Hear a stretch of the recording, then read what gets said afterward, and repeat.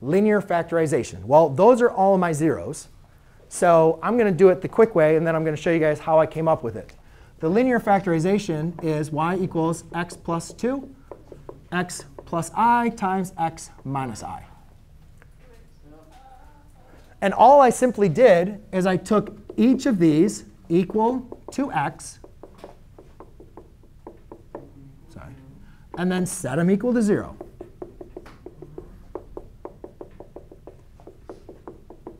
And then each one of these is a product times 0, and that's how I got my factors. Does anybody have any questions on that before I move on to the next portion? Is everybody OK? You can say. Yes.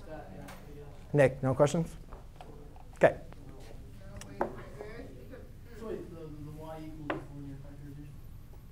Yeah, this is my linear factorization.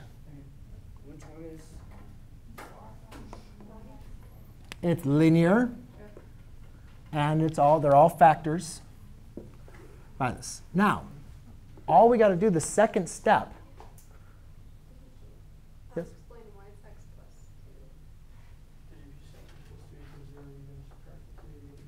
You got to add the 2 to both sides. We'll go. All right, we'll cover another one. I'll go through it again. So again, in this one, though, now we got to just multiply everything out. Now we got to multiply complex numbers, which hopefully, if you guys remember from Algebra 2 days, we said I, our imaginary unit, was -1, right?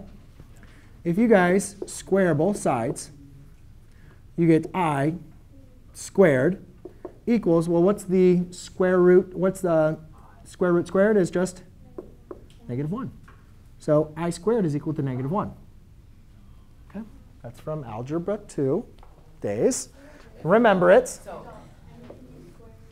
I know that. Yeah. Just write it down as a fact. It's not important for, I mean, this. We don't have time, obviously, to be talking too much about complex numbers. It's basically just a refresh of your memory. Huh?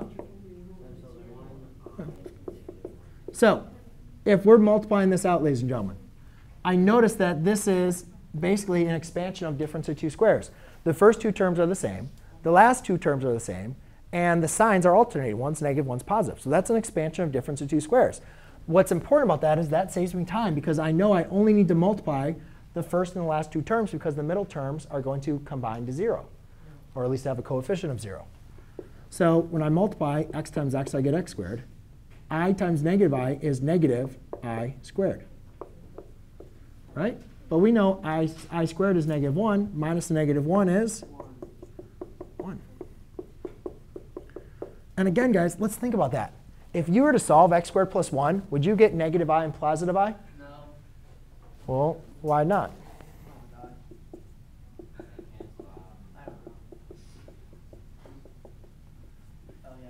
Yeah, right? And you get the plus or minus. So we can test our factorization. Yeah, that makes sense. Now, the next step is now I just need to multiply this by FOIL, or distributive property, multiplying every term. So I'm just going to multiply this out. X squared times x is x cubed. X squared times 2 is a positive 2x squared. X times 1 is positive x. And 2 times 1 is a positive 2. So I go from zeros to linear factorization to my standard formula. Okay? So that's kind of like coming full circle a little bit. I do want to give you guys, I do have to give you one more problem that's a little bit more difficult.